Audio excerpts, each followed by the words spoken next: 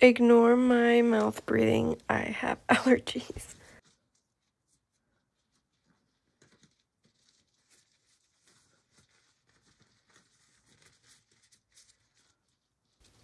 So here I'm using some dry moss that I had left over, but I'm dipping it into some water so that it can moisten up, and I'm putting it all at the whole bottom of the enclosure.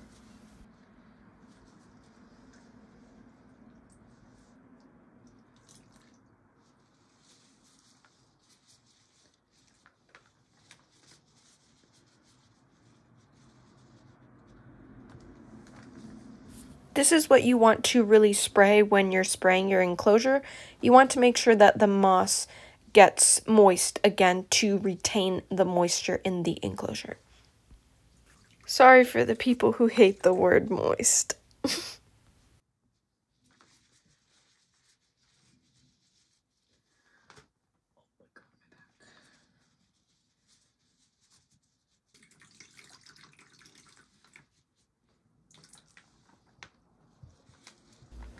I didn't film this part, but just so people know, I have hydro balls at the bottom, which somebody in the comments of my last video of my crested gecko did say that you have to rinse these out.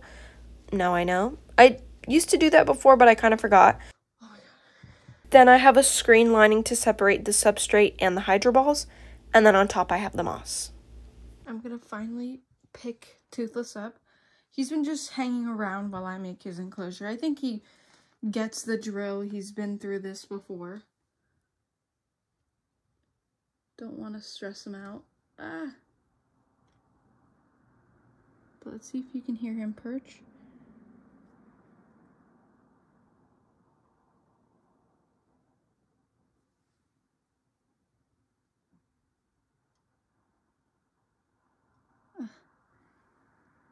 The walls are kind of sticky right now.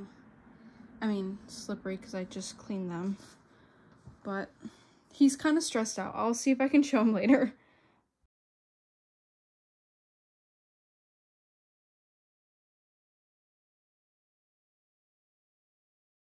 You can barely see at the end there, but his tail got all like curved, and I could tell that he was really stressed out because I was trying to move him from that spot because I wanted to put a leaf there, or like a leaf little sticky thing, and he got really pissed at me, and I think he even made like a eep noise, and so I got really scared that he was gonna drop his tail, and I got like really anxious, and so I stopped working for a good while just to let him adjust to the changes, because if you change up a crested gecko's enclosure a lot, they can get really overwhelmed and stressed out, and like me trying to move him at that point really scared him. So I stopped for a bit. I closed his cage and let him just relax, and once his tail went down a little bit, I worked a little bit.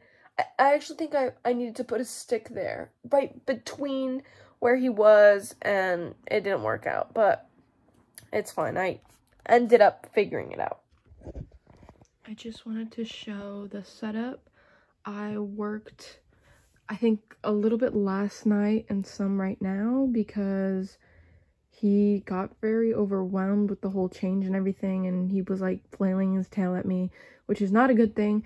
I got really scared that he was gonna drop his tail, so I went to sleep, and then I'm working on it now. He's sleeping. I know it doesn't look like it, but he's been in that same position for a while, and I'm like trying not to be loud while I'm working and putting all the... I don't like how this stick is. I don't know. I pulled it out and put it in like many times, and I don't know how he hasn't gotten pissed at me, but he is sleeping. So this is a temporary food bowl. It's on the ground. It was supposed to like, you know, stick onto the wall, but it didn't work.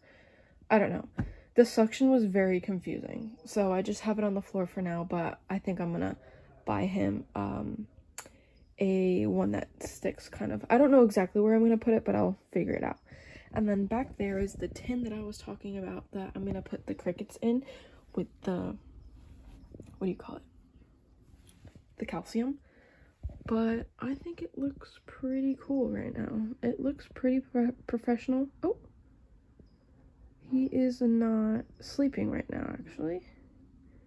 He's moving, so this is very strange because he hates being on camera.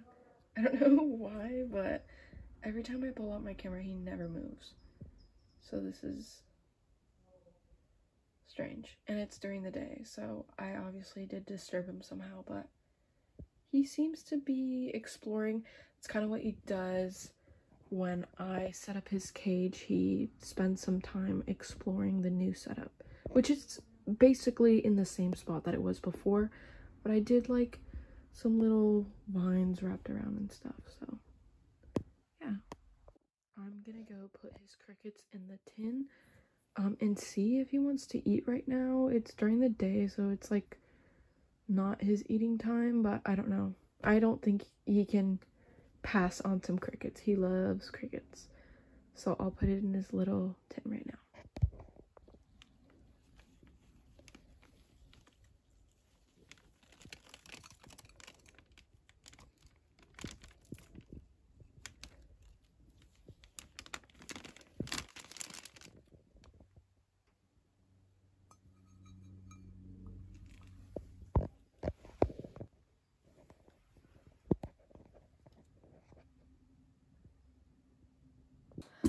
So I said I would answer some YouTube comments, so I'm gonna answer them right now. I remember seeing this question by Little Life Moment of what names, neutral names, that I can suggest for a crested gecko. And that's a good question because I do have a list of names for reptiles. Let me go. Papaya, Rico, Malibu, Dino, Gator, Martian, Gus, Peach, Toothless, Loki, Squirt, Guppy, Rango, Rudy, Gusher, and Sherbert. That is literally all the names that I have on here. I give it to you now. I give you the ideas if you ever want to use those names. And they're not crazy names like Miss... what's her name? Nara Smith. Okay? They're not crazy. They're good, realistic names for a reptile. Okay?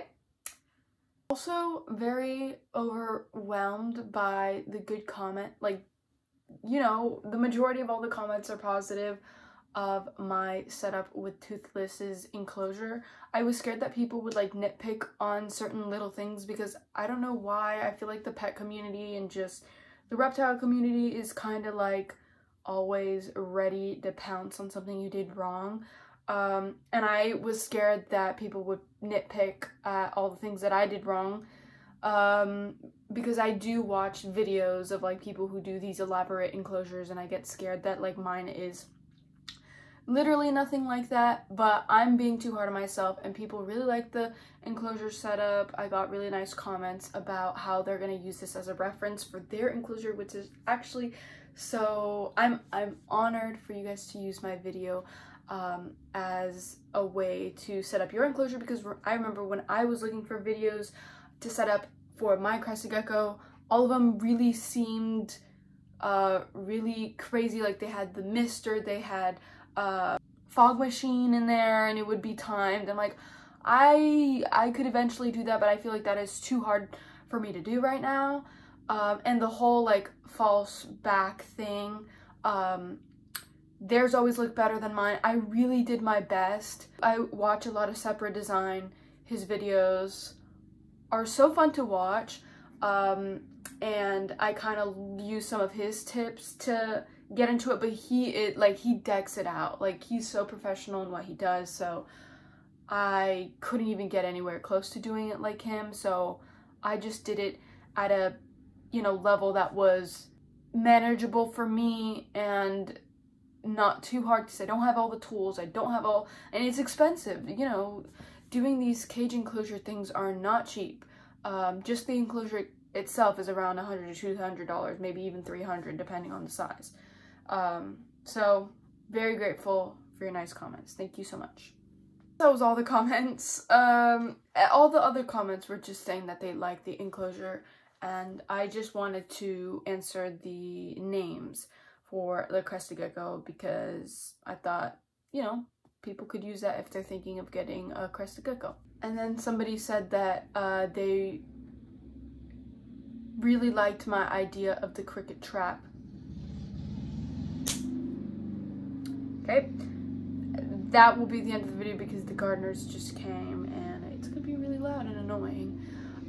So thank you for all the nice comments, like I said before. I will do updates on Toothless, but I feel like I've, you know, got a basis of his cage now, so I need to get back to doing vlogs and stuff like that. I've been kind of off of YouTube, which I miss it, and I really want to make more videos and just casual videos like I used to make, because I kind of started, well, I started my own small business. It's at Click Culture Co. on Instagram. You can go to my website in the bio, and that's been taking a lot of my time, making reels and doing all that stuff, but I will do my best to put more videos on here because I really miss it, and I want to come back to YouTube and just put more videos because I haven't done it in a while, and so I will get better at that. Thank you for caring about my Toothless. It means a lot. Good night, everybody. It's literally